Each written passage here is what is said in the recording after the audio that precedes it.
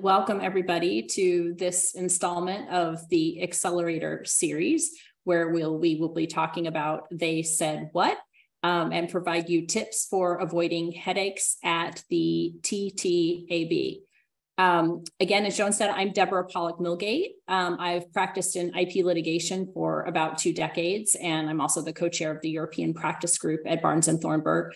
As some of you may remember, back in May, we spoke to you about the unitary patent that has since come into play and global litigation considerations, as well as export controls, all with the goal of alleviating some of the headaches we as practitioners experience in juggling the legal considerations of doing business, the myriad legal considerations there are.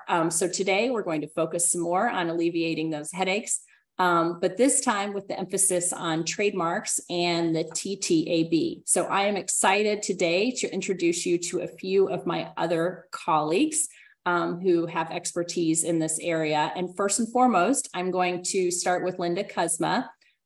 Linda has decades of experience in this area, first in private practice, and then, I know everyone wants to hear about this, as a TTAB judge.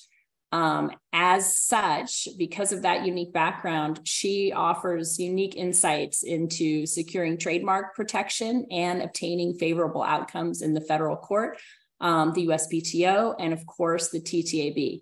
Linda's also an author in trademark topics and a sought-after speaker. She's presented to all of the organizations that we know so well, where I don't even have to explain the acronyms: INTA, PLI, ABI, ABA, AIPLA, and I could go on and on. So I know everyone is looking forward to hearing from her today.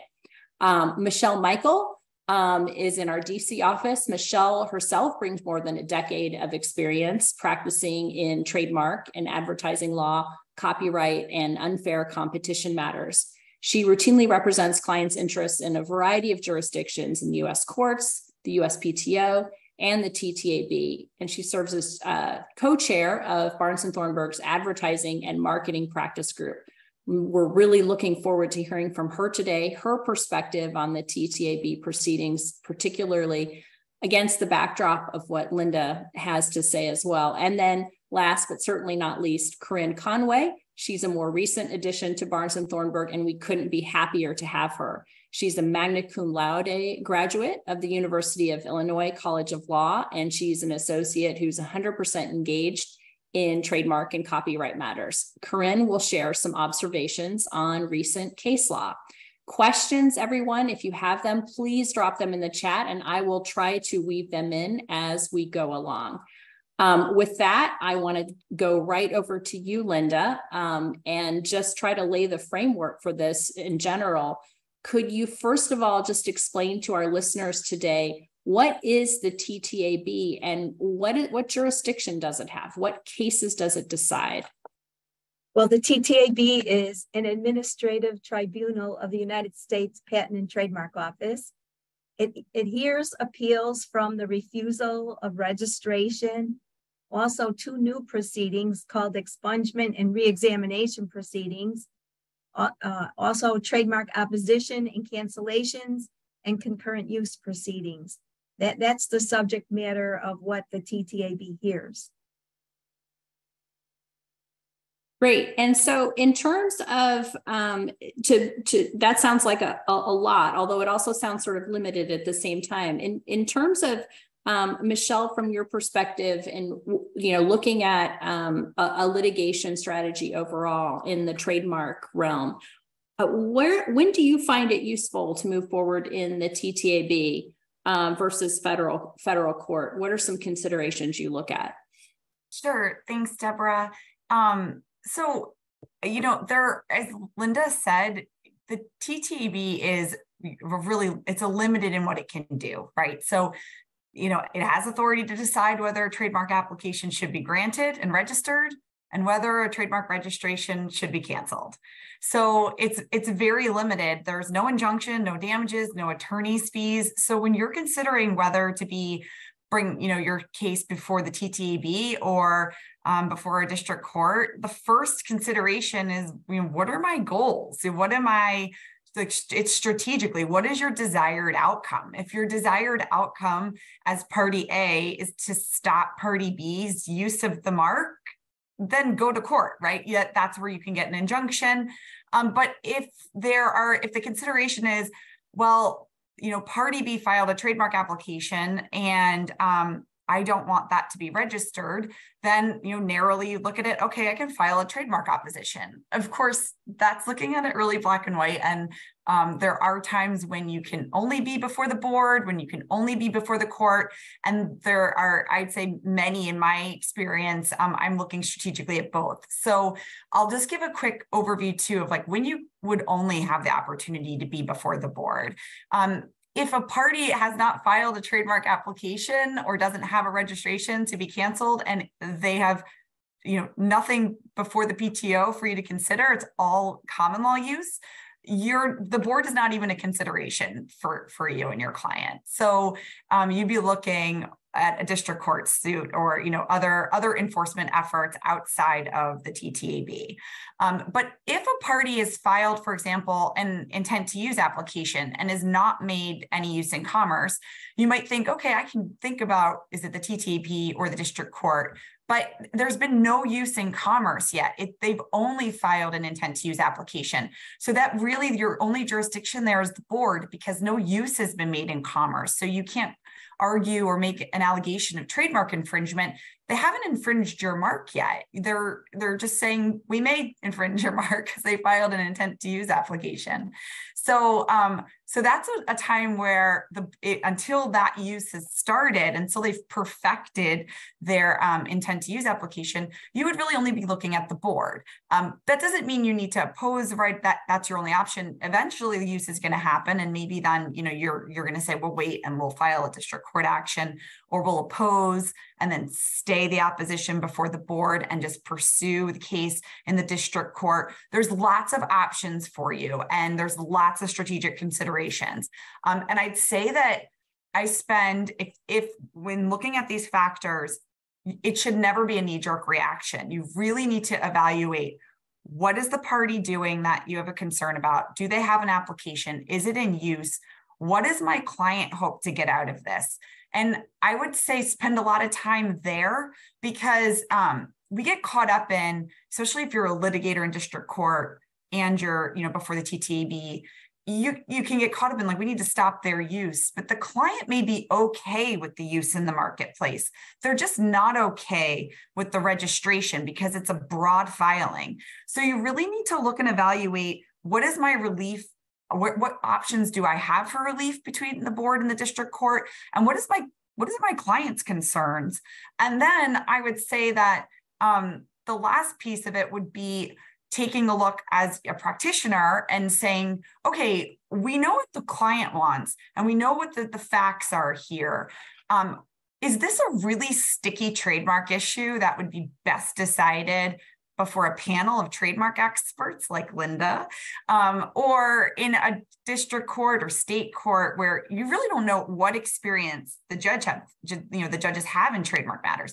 So if you have a really sticky, complex trademark issues, of which if you're a trademark practitioner, there are many, then it may be in your best interest to start at least before the board, even if eventually you may end up in court. So there's a lot of considerations there, but I think to start is what are your options and what is your client's goals at the end of the day? And, like I said, there's not one size fits all, and both options can be available to you, and you can utilize both by preserving rights before the board and then filing a stay of that proceeding and going to the court.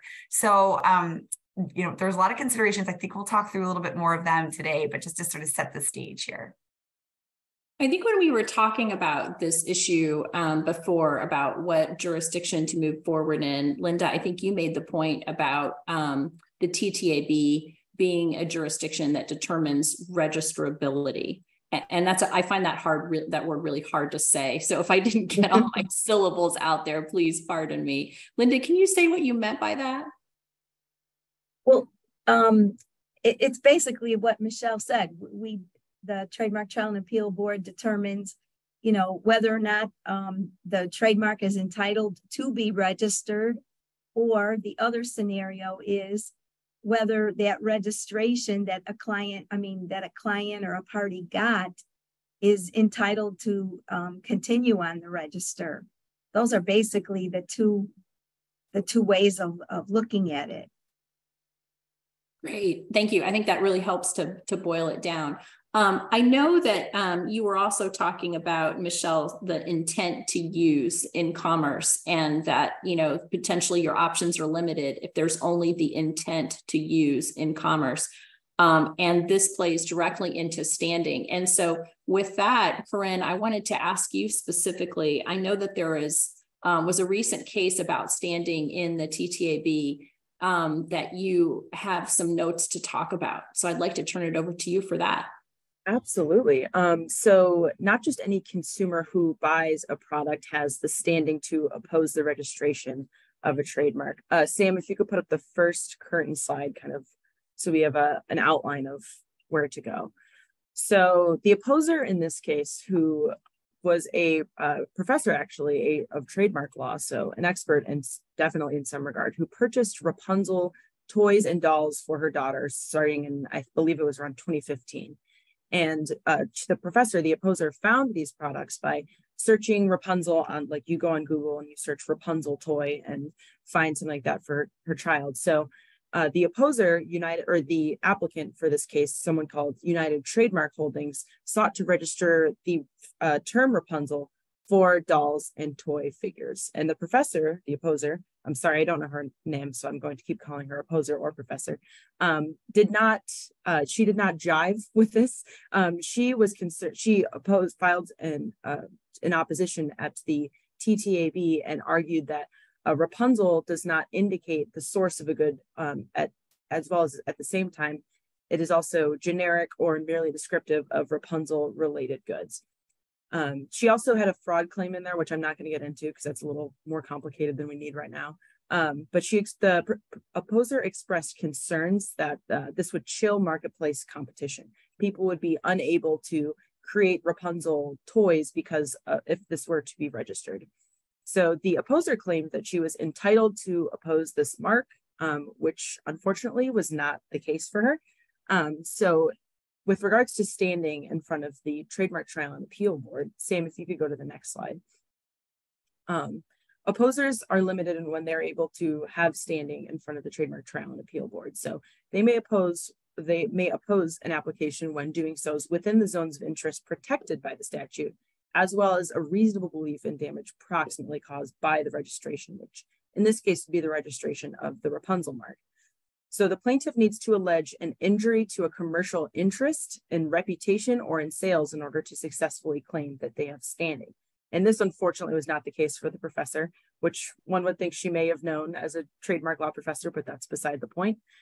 So standing, as described in the Lexmark Supreme Court case that predated this, requires that you be able to show a commercial interest or in reputation or in sales. And the opposer, unfortunately, was not able to show either of these things. She could not establish or allege, for that matter, that the injury that she would be injured in a way that would give her standing in front of the Trademark Trial and Appeal Board. So put simply, the Trademark Act doesn't entitle mere consumers to a statutory cause of action. Statutory cause of action is reserved for those with commercial interest. And at something else that was an issue in this case, why she was unsuccessful, was that her alleged belief in damage was too speculative. It was too remote. It was not concrete enough where she could say, this is how this registration would damage me and the products that I'm selling or the services that I'm trying to distribute. So not just anybody can come before the Trademark Trial and Appeal Board and oppose an application, which is something to keep in mind. Thanks so much, Corrine. So we've heard a little bit about why you would go to the TTAB and who can go to the TTAB. So with that, Linda, I'd like to ask you to tell us a little bit about, what is the general framework of the TTAB? What does the TTAB proceeding look like? And then we'll dive in specifically on these points, because I know this is what people really want to hear about. What do you see go wrong and go right in those processes? But let's start with the general first. Okay. Generally, a TTAB proceeding is very similar to a civil action in district court. You start off with the pleadings where the parties, are stating their issues. You go into a discovery period that's followed by something that's called the testimony period, which is the equivalent of trial, where the parties are putting in their evidence. After that, after the trial period, you go into the briefing period where each party submits a brief. It's kind of, the proceeding is like a hybrid proceeding between a trial court action and an appellate court action, because the parties are briefing the case. And after the briefs are filed, the parties can request oral hearing. It's not required that you appear at an oral hearing, but the parties can request it. And then after that, it's decided, put before the board for making a decision. Once a decision is made, the party has a couple choices. Number one, they can always file right away with an appeal with the Federal Circuit, or they can request reconsideration by the board first and see if they can get the board to change their mind, or if they feel they have to present a reason why to support the reconsideration. So if they show the board made an error of some sort, that may turn out in their favor. And after the request for reconsideration, if they're not successful, they can either appeal to the Federal Circuit directly on appeal, or they can file a brand new case at the district court. And then when you go to the district court, it's like a whole new ball game. You still have your Trademark Trial and Appeal Board case, but now you can also bring in new claims and add new evidence and proceed on that count. So going back to the general framework, you've mentioned a trial, you've mentioned it's like district court litigation, but is this a case where there's the written record is really what's going to govern? I mean, is there an actual trial in this case? Because, when you say trial to a litigator, we think of something very specific. The trial period is really the period of time where the parties are putting in their evidence. And it is, you're right, it's all on a written record. So the parties file either the transcripts of testimony deposition. So if you have witnesses, you have to take a testimony deposition and submit that transcript. Or more frequently now, because the rules changed a few years ago, where parties can introduce testimony in the form of declarations or affidavits. So most parties, submit a declaration of their witnesses together with any exhibits that go with it. And then there's another area that for documents that parties want to submit that can be submitted by a notice of reliance, where you don't need a person testimony to get it into evidence. Those kind of documents are copies of registrations, of printed publications, of official government records, an adverse party's answer to the interrogatories, and items from the internet. So when you have items from the internet, they can just be automatically filed. No one has to testify to support their entry into evidence. The only thing you need to do is make sure you identify the date that material was downloaded and what website it was downloaded from. Without that, the evidence won't be considered. So that's the good part of internet evidence. The part that parties have to be aware of, though, is that internet evidence is only admissible for what it's showing on its face. So it's not proof of what is stated in the article that someone submits, because for that purpose, it's just hearsay. But parties get in a little bit of trouble sometimes, because if the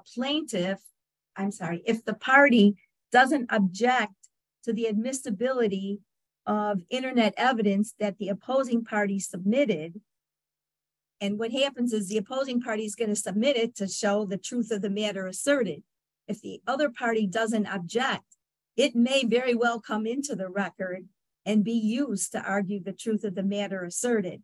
So the party that's on the other end of the internet evidence needs to make sure to raise the objection to the admissibility of the internet evidence on the merits of that evidence. Great. Thank you. Are there other issues specifically? Because this is something I don't think that we deal with quite as much in terms of general litigation. Other tips or do's or don'ts in connection with internet evidence? I mean, primarily the problems that come up frequently are the internet evidence doesn't have the appropriate call it verification information. There's no indication of the date or the website it came from.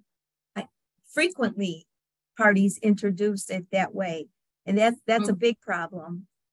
And the other big area that comes up with internet evidence is the party who introduces it tries to rely on it for the truth of the matter of what is in the article, but it's not admissible for that because normally the other party's objecting to it on that grounds. But those are the two big areas that it gets tripped up.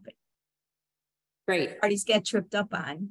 Yeah, and then with respect to the trial period, you mentioned that that involves taking testimony, and you were also talking about submitting declarations at the same time.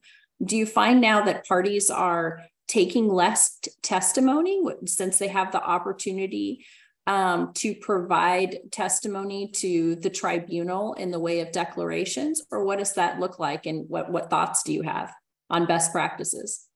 I would say, yeah, there's significantly less. I can't even call it live testimony because even before it was testimony depositions that were filed. So today, I would say almost everyone files a declaration or affidavit. That's how they introduce witness testimony. It's kind of a interesting circumstance because a lot of times it sounds like the lawyer wrote it, and I know the lawyer wrote it.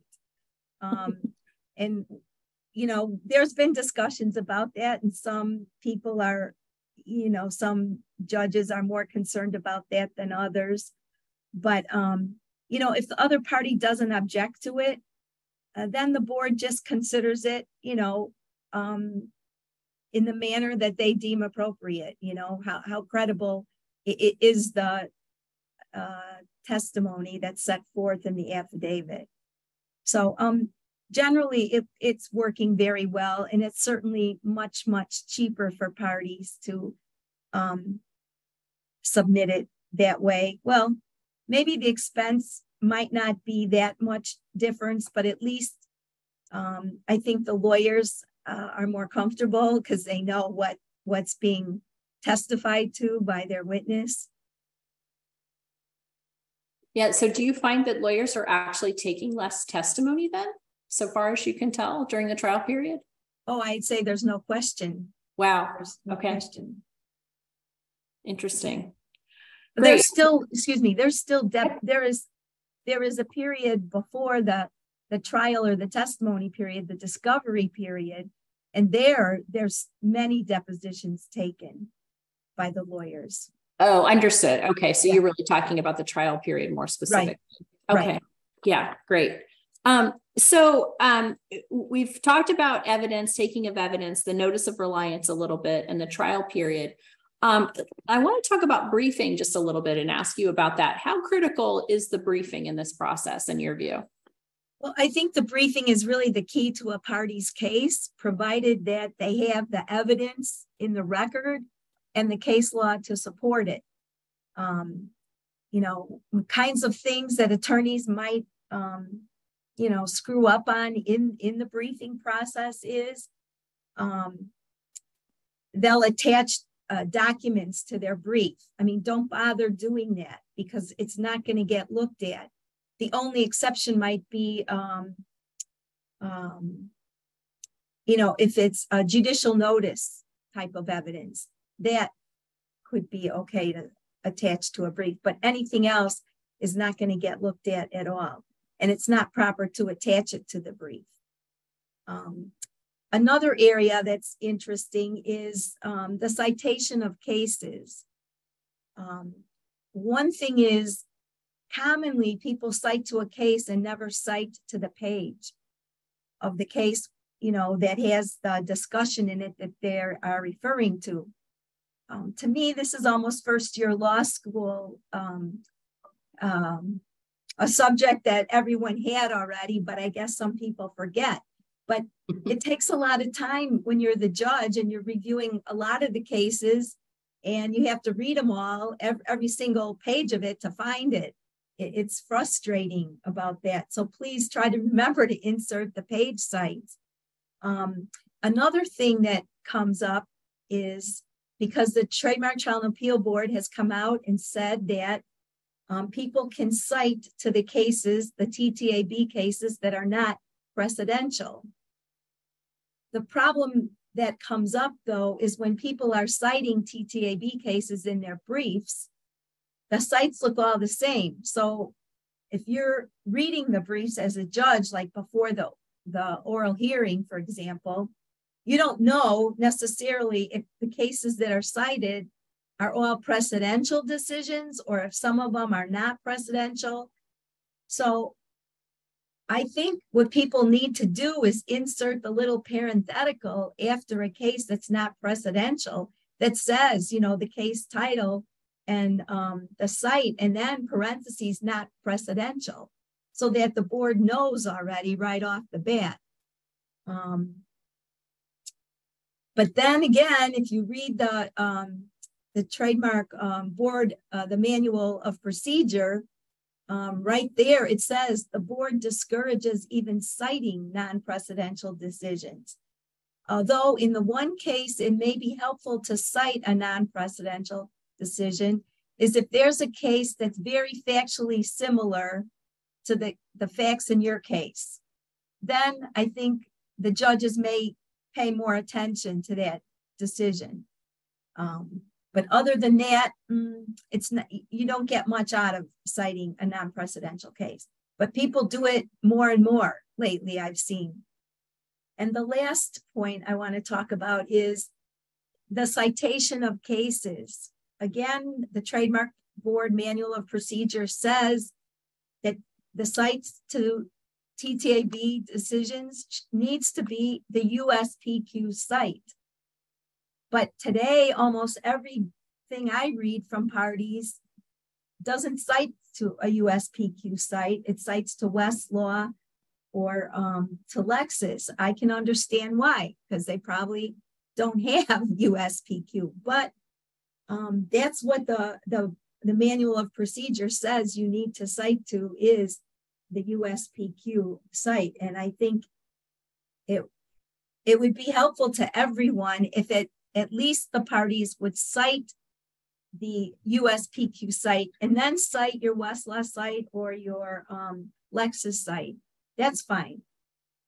But the rules are you're supposed to cite the USPQ site. So whatever that means. Linda, does it make it harder on the judges when you don't have the USPQ site accessible? Well, it depends on what method the judge uses. If the judge uses the USPQ, it's more difficult. If you use if they're using Lexis and the sites are in Westlaw, that's not helpful, or the other way around. If you cite Westlaw and the judge uses Lexis, that's not helpful. That's why, in my mind, I thought USPQ always made sense, but it's confusing nowadays because sometimes parties file things and they're citing Lexis, and firms might not subscribe to Lexis. So I guess you just have to search the case name in whatever database you're using. It makes for a lot more work. Yeah, so it sounds like one takeaway I think you've said now several times is really it's what's in the rules, right? So it's time to go back to the rules and actually follow the process that the TTAB has put in place there. I think that's a big takeaway, since it sounds like everything you've talked about is actually it's in the rules, right? Right. And by the way, that's not an official statement of the Trademark Trial and Appeal Understood. Board that I'm making. Yes. Yes, understood. So I want to go to, I know we're going to talk a little bit about oral hearing as well, but I want to go down to a different question, because what you've talked about raises a question in my mind as to how many of the issues you're talking about have to do with the fact that you may be dealing with practitioners who are not always in front of the TTAB. They're usually in federal district court or somewhere else. And so they may find it difficult to pivot to a different forum. So Michelle, I want to ask you this question too. So Michelle or Linda, I don't care which one of you goes first, but you know, when we have people who aren't practicing in the TTAB as often as other places, what do you see them doing wrong? What mistakes do they fall for, just based on the lack of familiarity? I'm happy to start. I think that it's similar to what Linda said, which is that the TTAB rules are different than the federal rules of civil procedure. They're similar, but they're different in important ways.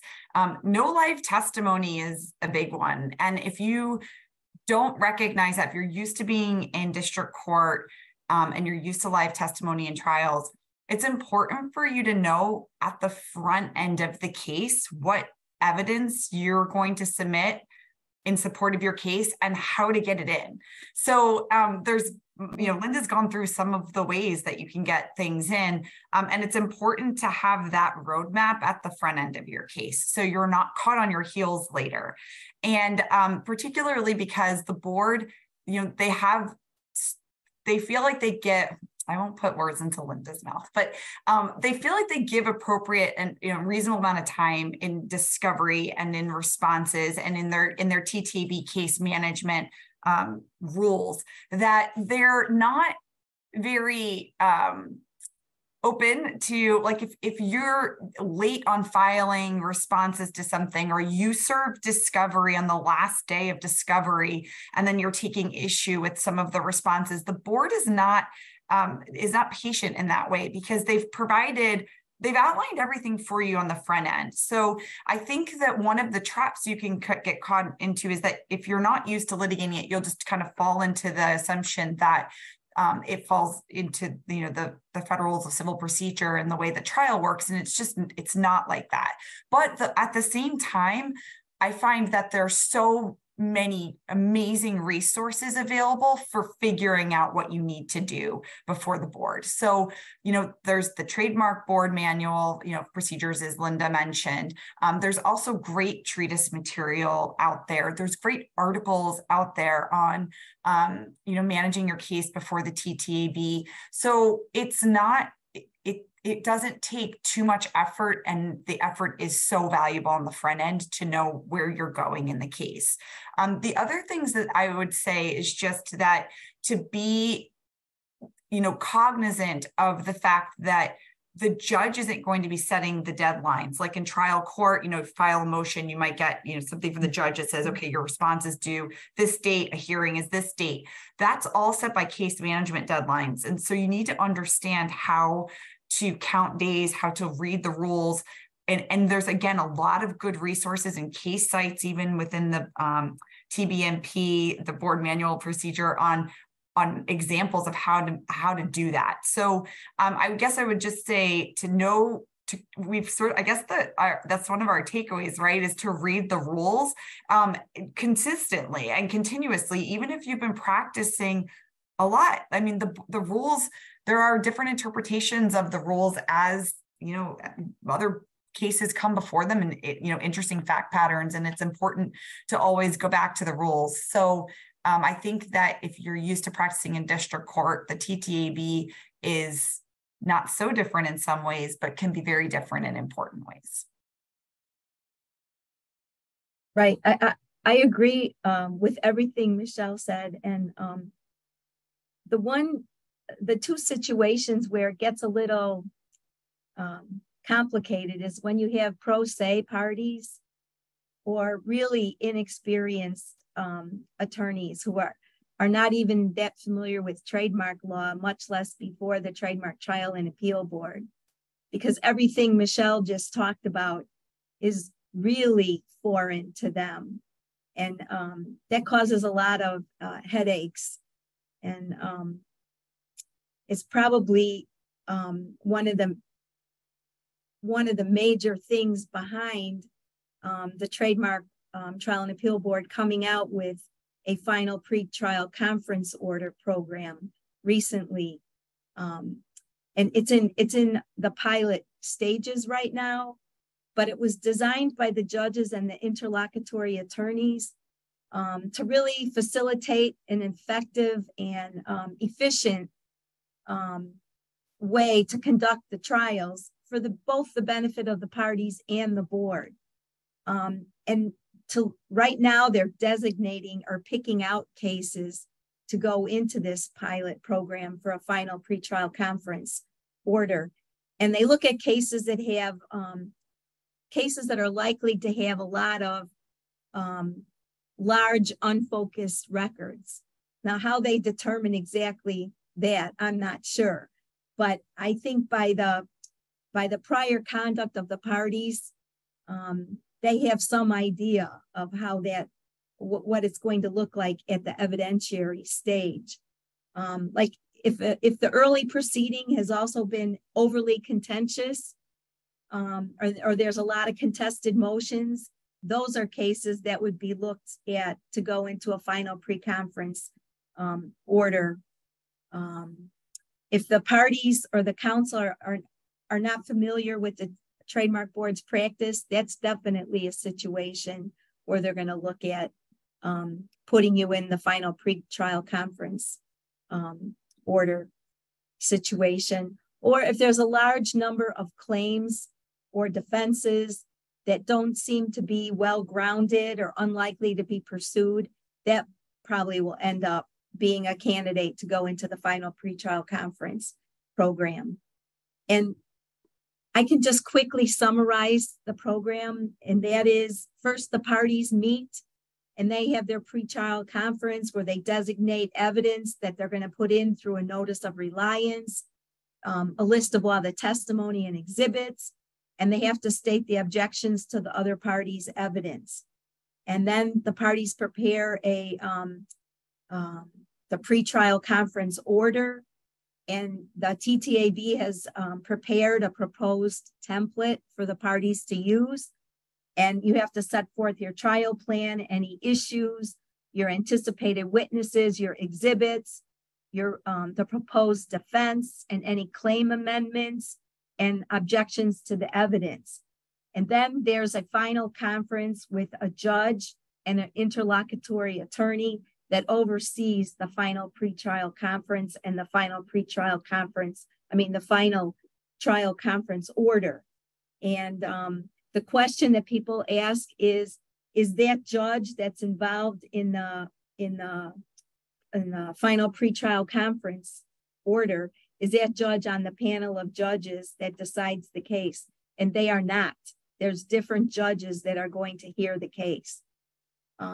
So the initial thoughts so far about this, some parties are concerned that it just adds to the cost of the proceeding. And it's a little of concern for them, because part of the reason why some parties go to the TTAB first is because it's known for being less expensive than going into, a district court. And on the other side, it can be very frustrating for firms, for especially the experienced firms, when they have a pro se party on the other side of the case. So the final pretrial conference order could help organize that case and make it easier for the other side to respond and take their part in the case. So it's so new that there's nothing really concrete about how the results are looking right now. So Linda, we don't know yet whether that's going to be something that will be adopted for all cases. This is just something that's being tried out right now. Right. Okay. Right. Great. So going back to something Michelle was talking about with respect to the deadlines and so on, in district court, when we have deadlines and we blow our deadlines, I'll just say we blow our deadlines. Of course, I've never blown a deadline, just for the record. We can usually throw ourselves on the mercy of, opposing counsel, or especially on the mercy of the court, and resurrect, and cure the situation one way or the other. Is that something that's not, it's just not possible in the TTAB? I mean, you're going to be stuck with those deadlines. There's really no give and take there if you haven't asked for the extra time in a timely fashion. Well, no, I mean, parties frequently file motions on maybe the last day that they could be filed. That's very common. Sometimes even a couple days after, sometimes a couple weeks after.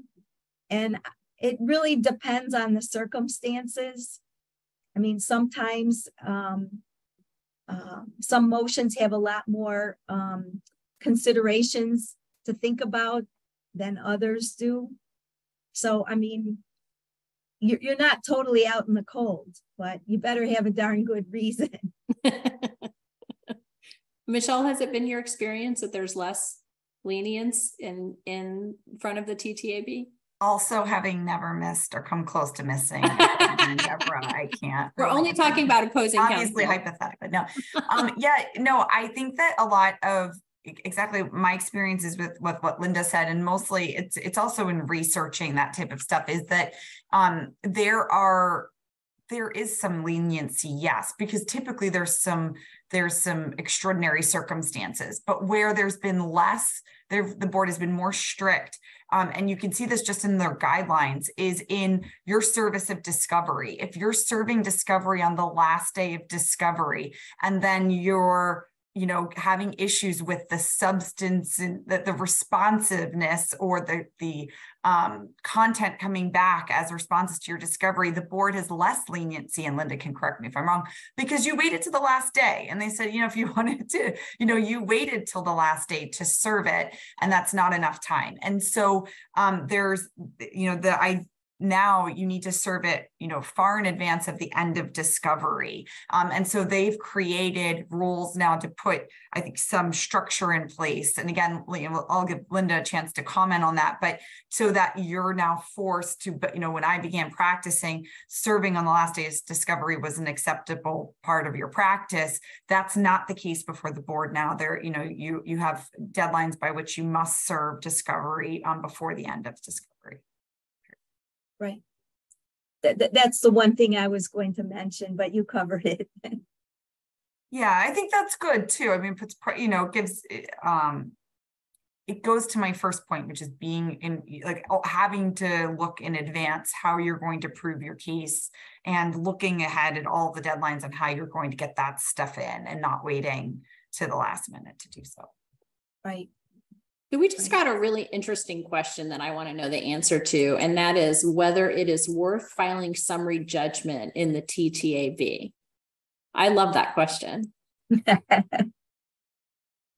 Well, I mean, first, let me say the vast majority of summary judgment motions are denied.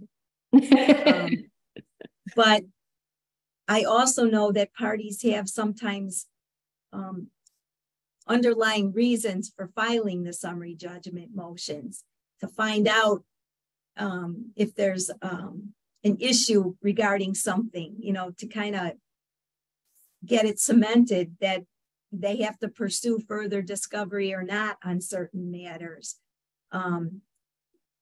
But for the most part, it usually doesn't take a lot for the interlocutory attorneys to find a reason to deny the summary judgment motion. So Great. So let's talk about oral. I want to go to the oral hearing briefly, and just hear your thoughts. When you think it's worthwhile requesting oral argument, and when it's not worthwhile seeking an oral hearing. Right. Linda, you want to start, and then Michelle, if you want to weigh in on that. Okay. Well, first of all, if you think there's a real need to educate the board about your client's products or services, and certainly some of the products and services today are complicated to people who are not involved in that particular industry. So that may be a good reason why you want to have a hearing, just to make sure you explain it.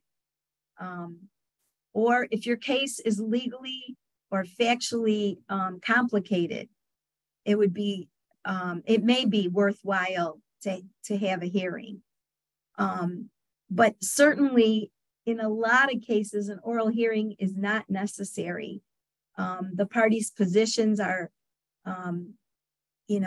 set forth in their briefs, and the case can be decided, and the oral hearing didn't really lend anything additional.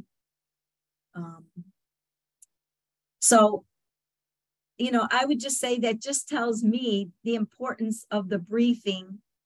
It just underscores it one more time, how important putting the briefs in and making them together and complete, because that's really what's going to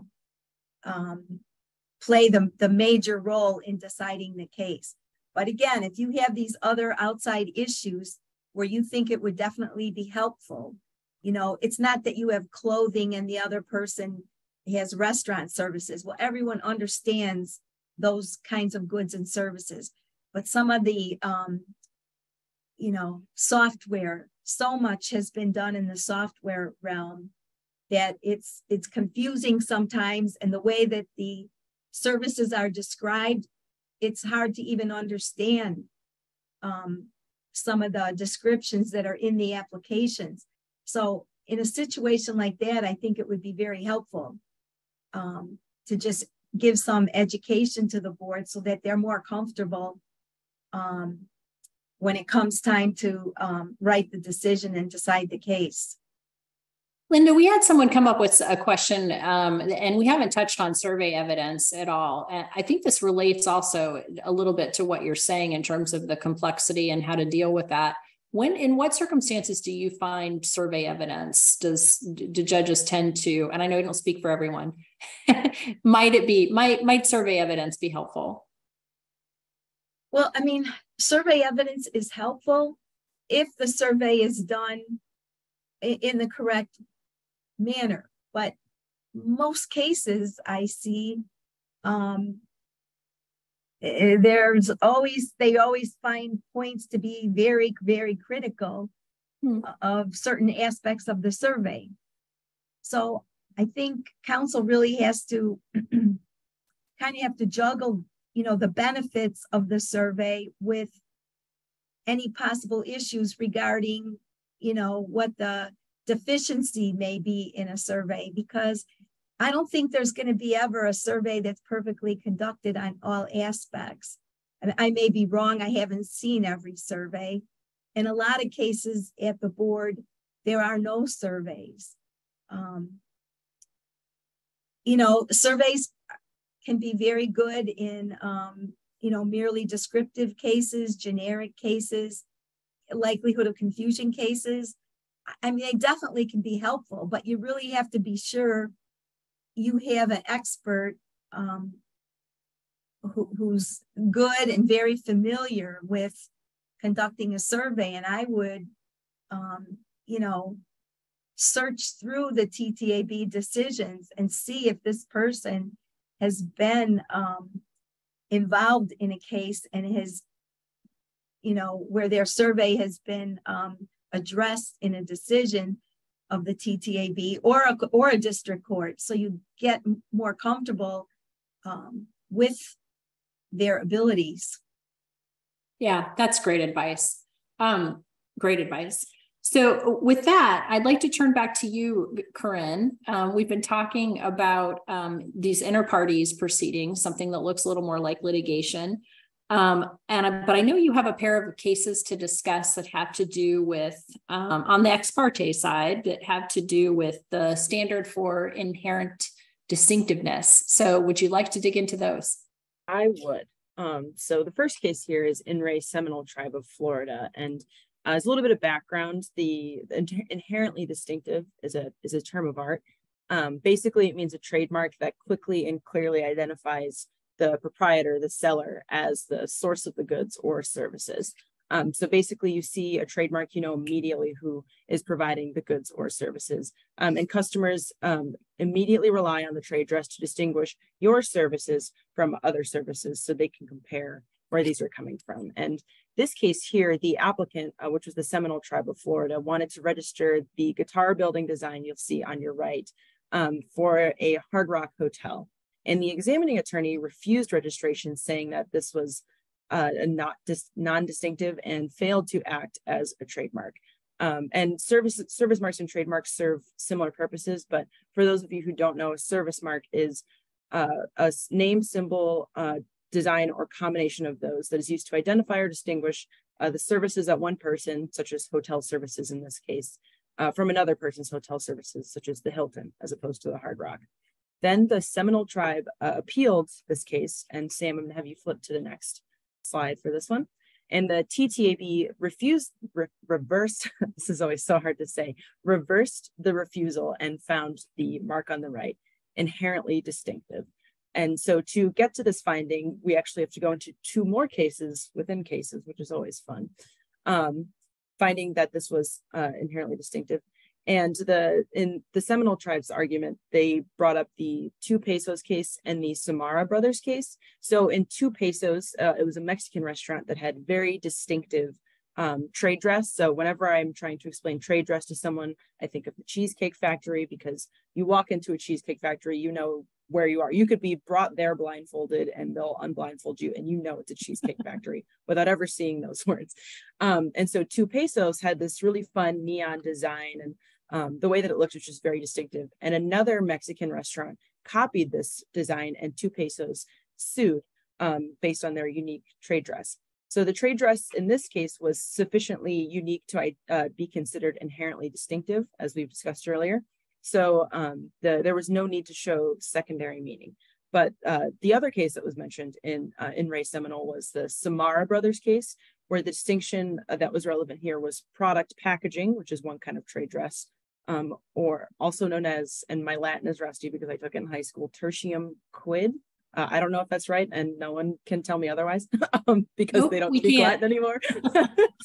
And there's also product design packaging. So coming back to in Re Seminole, the guitar-shaped hotel here was akin to product packaging or tertium quid trade dress. And the board focused on the uniqueness of the trade dress at issue here, the guitar-shaped hotel, which was quite unusual. There was no other record of any other guitar-shaped hotel here, which helped the board to find that consumers would immediately rely on the guitar shape to recognize that this is a Hard Rock casino and hotel. And they were successful in getting this registered. Now, on the other side of this very same inherently distinctive coin is In Re Palacio del Rio, which I know I didn't pronounce right because I never took Spanish, I took Latin. So the applicant here, the Hilton, tried to register the design on the right, this fun group of rectangles, as a trademark in the same, or as trade dress in a similar manner as the Seminole Tribe. And the TTAB affirmed the refusal of the registration for similar reasons discussed in Re Seminole. As we discussed there, the inherently distinctive trade dress is capable of identifying products or services as coming from a specific source. So in Re Seminole, you could tell that it was coming from the Hard Rock because of the guitar shape. So Palacio used the same principles from Walmart and Samara Bros to try and argue that their trade dress was distinctive. And the TTAB conducted an analysis using something called the Seabrook factors, of which there are 4 to determine whether or not this trade dress was inherently distinctive. And so those four factors are whether the proposed marks can constitute a common shape or design, whether the proposed marks are unique or unusual in the field in which they're used, as in you don't typically see them, like a guitar, whether the proposed marks are a mere refinement of a commonly adopted and well-known form of ornamentation, and whether the proposed marks are capable of creating a commercial impression distinct from the words that would go along with the trade dress. So those are the four factors that were at play in the In Re Palacio Del Rio case. And so the examining attorney made of record a lot of evidence of similar looking hotels, much to Hilton's chagrin. Sam, if you could flip to the next slide so you can see some of those hotels. So you'll see on the right side that there are a lot of rectangular modular hotels because it's a helpful shape when you want to put people in them because you can just walk in. Like if you were inside of a sphere, things might get a little dicey. So the Hilton also argued that the building design was distinctive and that it was unique and unlike any other in the world. Their source for this was Wikipedia, which I don't know a lot about citing things in front of the TTAB quite yet, but I don't know if Wikipedia is the best source for that. And the applicant also provided 4 declarations from customers supporting Hilton's argument that the hotel had a unique exterior. Shocker, the TTAB did not buy this. Then also these declarations were almost identical. They were pretty cookie cutter. Everyone said the same thing. And this was not very persuasive to the TTAB. So overall, they found that the hotel shape here was not inherently distinctive, and Hilton wasn't able to show that its building design had an acquired distinctiveness. So nothing about the hotel that we showed you on the last slide screams Hilton without having Hilton emblazoned on there. So those were 2 cases with essentially not the same facts, but very similar facts, very similar law that came out very differently. So yeah. On the same day. Yes, on the same day, which is so interesting. Yeah. Thank you, Corrine. So I have one final question. Linda knows this one's coming, and we've got 30 seconds really for this last question. So Corrine had some help deciding these cases, and Linda actually picked these out for her. And so my question to Linda is, Linda, why did you choose these cases and not something like the Jack Daniels? What did you hope people would learn out of those today that they couldn't learn from talking about Jack Daniels? Well, I just thought the 2 building cases were interesting, and it makes us more aware of what a trademark really is, because trademarks go beyond just word marks. A lot of things are trademarks, and we probably don't even realize that they're trademarks. Like, packaging. The Coca-Cola bottle is a very old trademark. In fact, I don't know now if it's still, they still sell it once in a while in actual bottles, but they probably do that to make sure they still have their trademark. Or product like the Weber kettle-shaped grills is registered as a trademark. Colors, the brown for UPS delivery services. Smells or scents are even registered. There's one registered for some sewing thread. So there's a lot of things that we kind of take for granted now, but these people are getting the ability to register it and get some real rights that are easy to enforce. Now, that's not to say the Jack Daniels case is not important. It's a very interesting case, but it just doesn't involve the registrability of a trademark.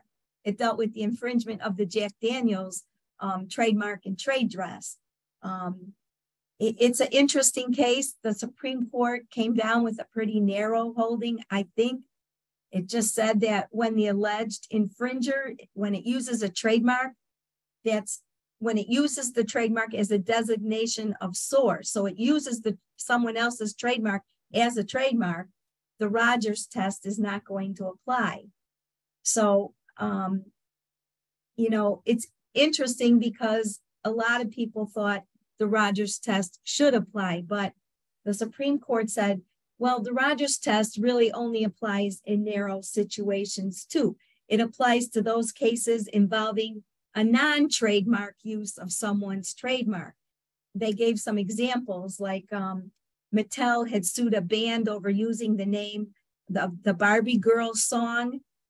And there the Rogers test was applied because the band's use of the Barbie name was not as a source identifier. It didn't refer to the song's origin. Or they said, what would someone think when they heard Janis Joplin singing, "Oh Lord, won't you buy me a Mercedes-Benz?" I mean, no one would think that, you know, Mercedes-Benz and Janis Joplin had some kind of joint venture. But in this Jack Daniels case, the court, you know, found that it could be a trademark use, but the case has actually been remanded. So I think, you know, we'll hear more about it unless they settle. Well, thank you, Linda. I appreciate that very much. We just got kudos for not using the Jack Daniels case, although I think you probably said a lot about it. So I think people got their Jack Daniels review too. So I know we've gone over by a few minutes. Thank you, everybody, for sticking in. And thanks so much for joining us today to just discuss these important topics. I know I learned a lot. I hope you all did too.